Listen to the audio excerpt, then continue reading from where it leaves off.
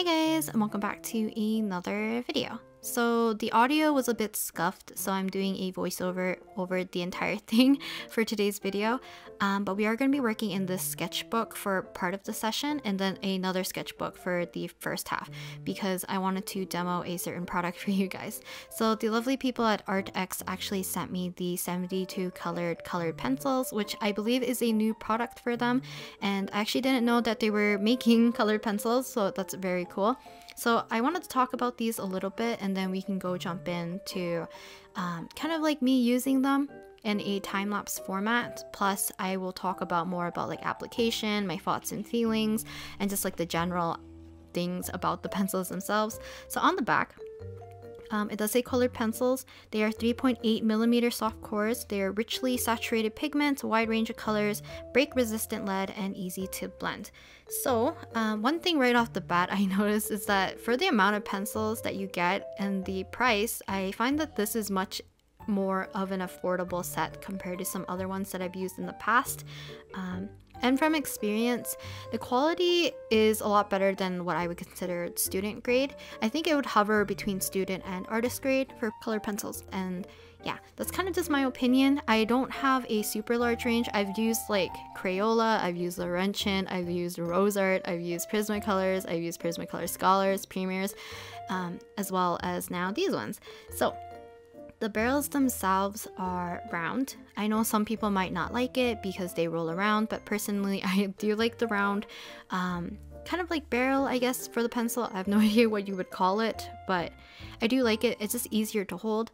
They do come pre-sharpened and they are set up in the stand within the box, which I really like that the box is the stand for the pencils. So it kind of has these little grooves inside these little foam portions, and it's kind of set up it's set up as like two different halves rather than just one gigantic space for all your pencils. So I noticed that after I've taken out quite a bit of pencils, not all of them were like toppling over or anything. They have enough grooves so that they can sit nicely, but it's not like individual grooves where you have to like aim accurately for you to kind of place your pencil within like each individual slot.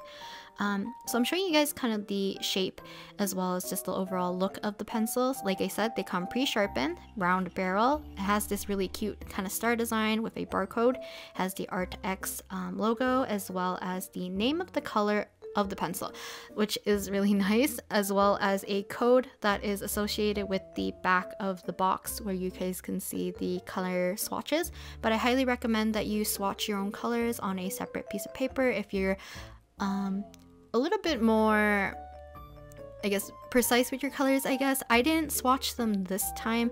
I think the barrels gave me enough indication, and if not, as soon as I picked up a pencil, you can usually tell the color by the lead itself. Some of the leads don't match 100% with their barrels, but I think if you look at the lead, you can get a good gist of what color you're choosing. Okay, so I wanted to show you guys like a little bit of a quick demo of what we're going to be using today in terms of technique maybe. Usually I don't press really hard when it comes to colored pencils anymore. I usually did it when I was doing more realism stuff, which we are going to tackle that as a challenge today, but I'm not going to be pressing super duper hard for the most part, so you guys can see how I build up layers. But I wanted to show you guys what the full range of the pencil looks like. So I usually do this with any kind of dry medium, so I put as much pressure as I can and kind of gradually get lighter and lighter so I can see the full range. And you can see that when I press super hard, you can get some pretty flat areas, and then when you go really light, you kind of get this other kind of texture, which might be beneficial for you. So in order to show you guys, I guess, the blending, I wanted to do orange to yellow.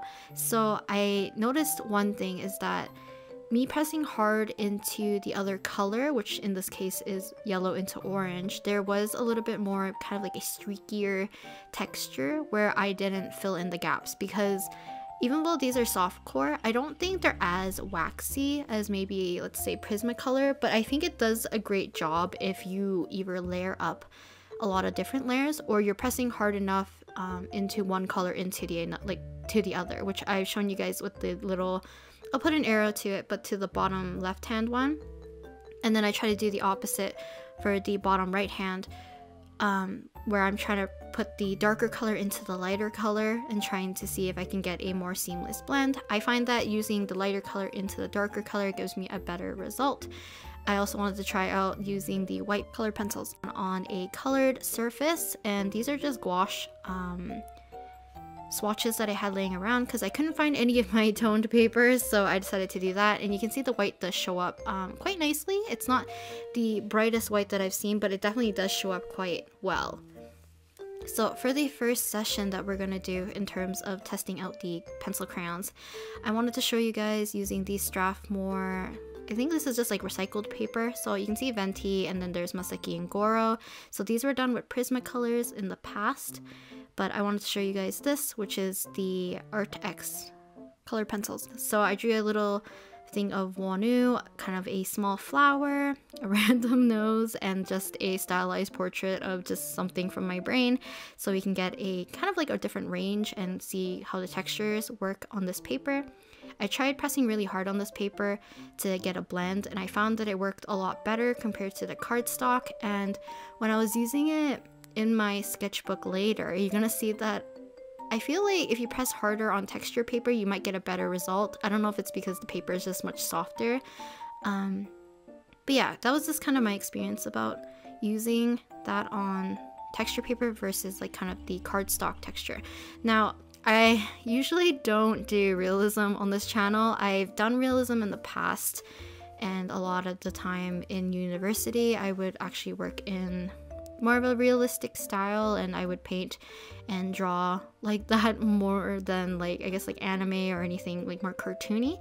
But I wanted to tackle this today because I wanted to show you guys a little bit of better application compared to the other doodles that I'll do in my sketchbook. So to show you a kind of like a better range and how you can kind of layer up your color pencils, I thought maybe a realistic portrait might be a better choice, so we can play around with color, and just showing you guys how you can basically layer up in a very soft way, use color pencils. It's because I think there is a difference where some people press super hard and get that really hyper realistic look because everything looks like one uniform finish.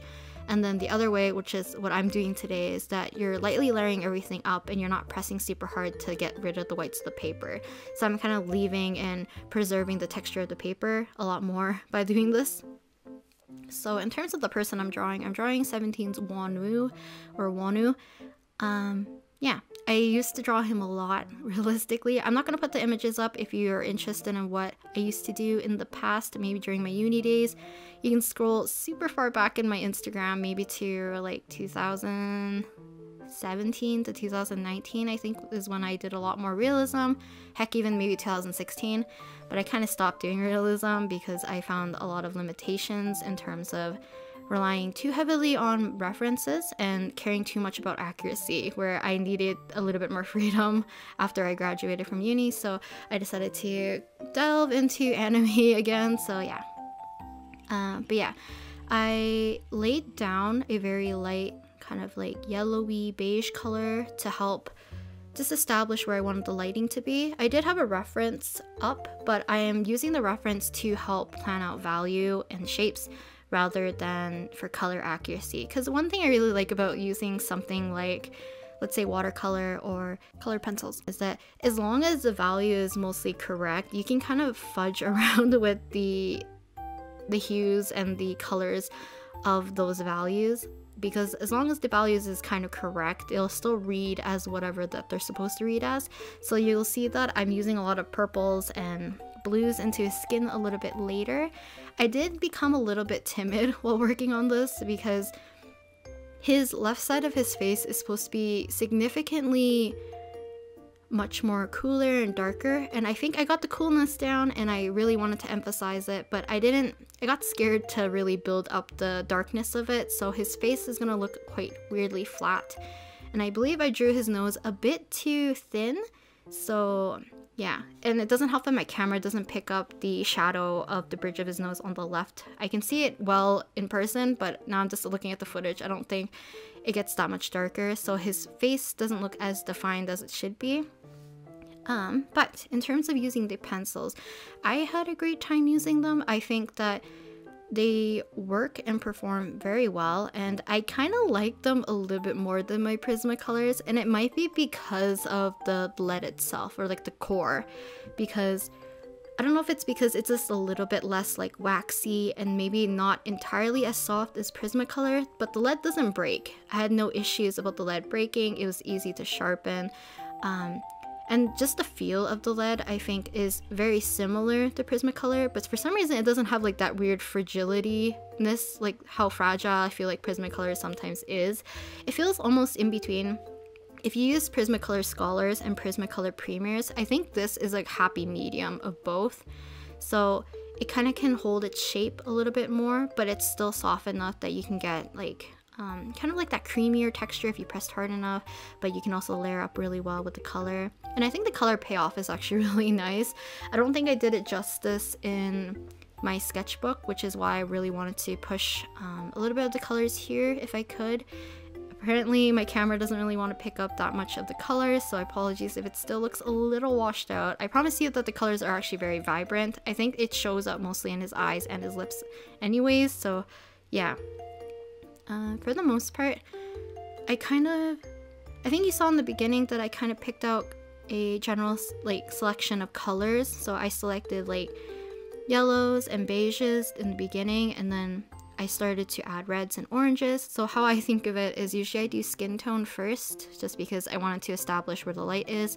So I pick any lightest part of the skin tone and then gradually get it to be a lot warmer and a little bit more vibrant, which is usually me adding reds and oranges and purples, because I like adding warmth to the face.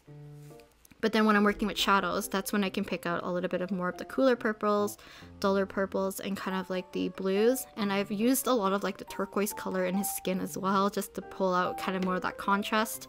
And I think it kind of works because his lip color that I chose is a little bit more orangey rather than pink. Yeah, also because this set does have 72 colors, I did find that I had no issues trying to select colors.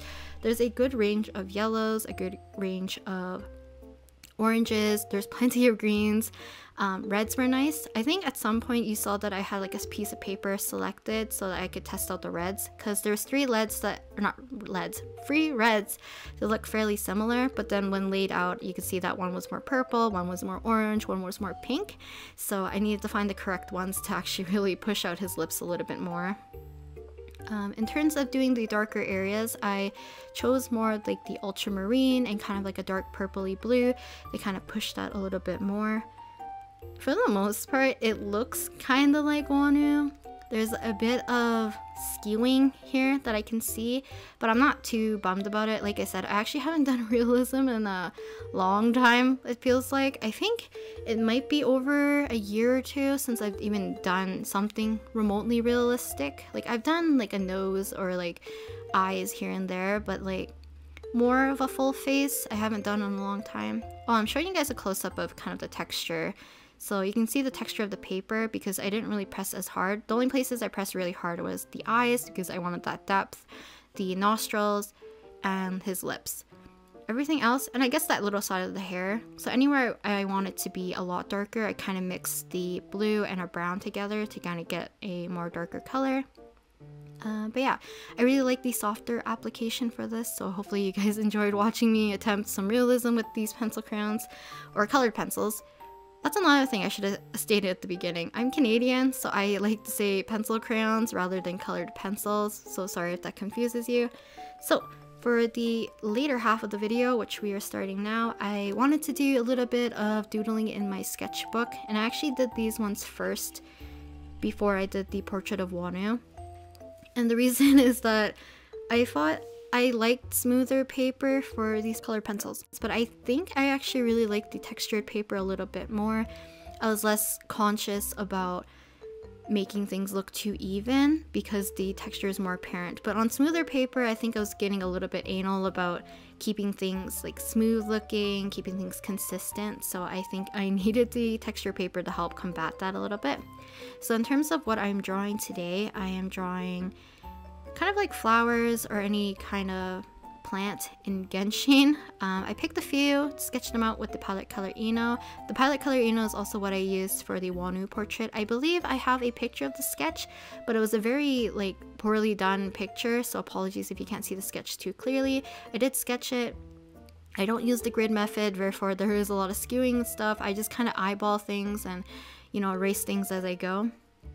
Another thing is that I noticed the blue colors. I kind of wish there was just a lighter, brighter blue, but I think that's not on their end. I think it's just a hard pigment to even just get, because I wasn't able to get that kind of more like electric blue, I feel like, which is similar to what plant is this called?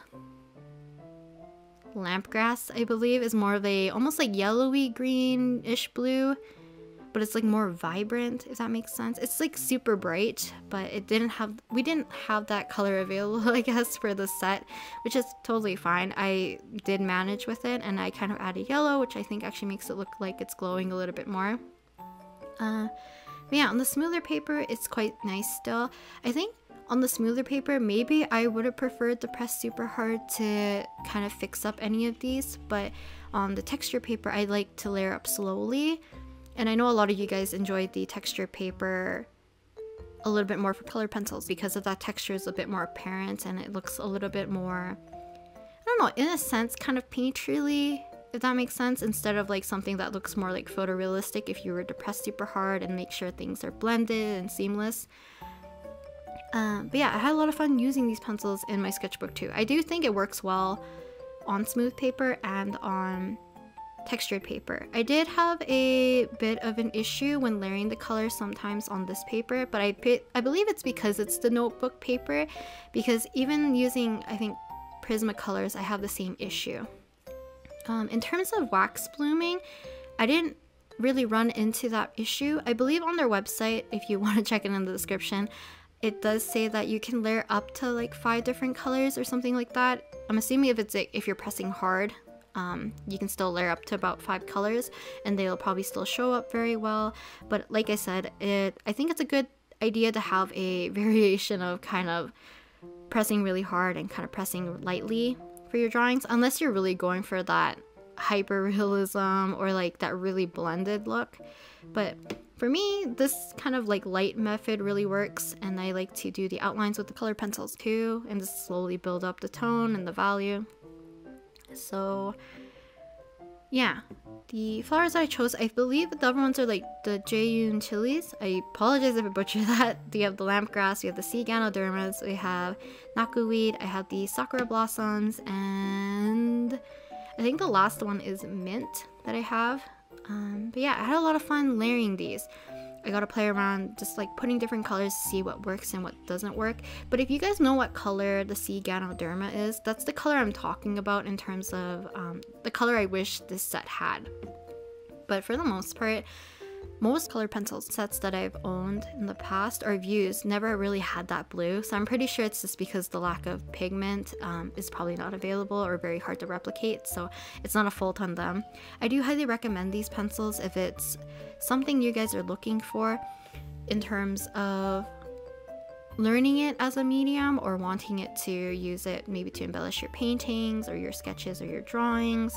Highly recommend using these because you have such a wide variety of colors, but the price point I think is much more affordable. Like I said, it kind of falls in between, for me at least, like Prismacolor Scholars and Prismacolor Premier, so it's definitely kind of in between the student and the professional artist quality, in my opinion.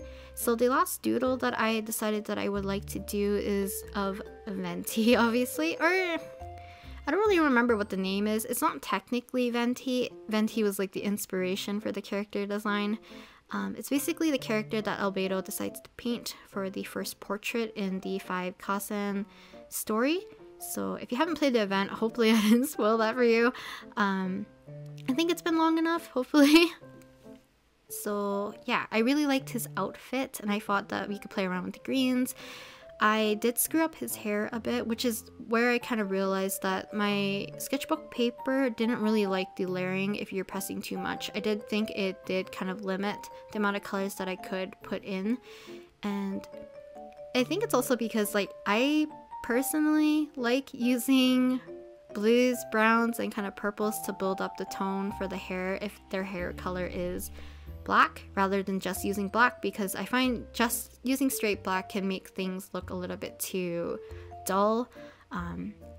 But then again, you could always layer like blues and purples with the black and you can really pull out that color. So, you know, it's kind of like choose what you kind of prefer.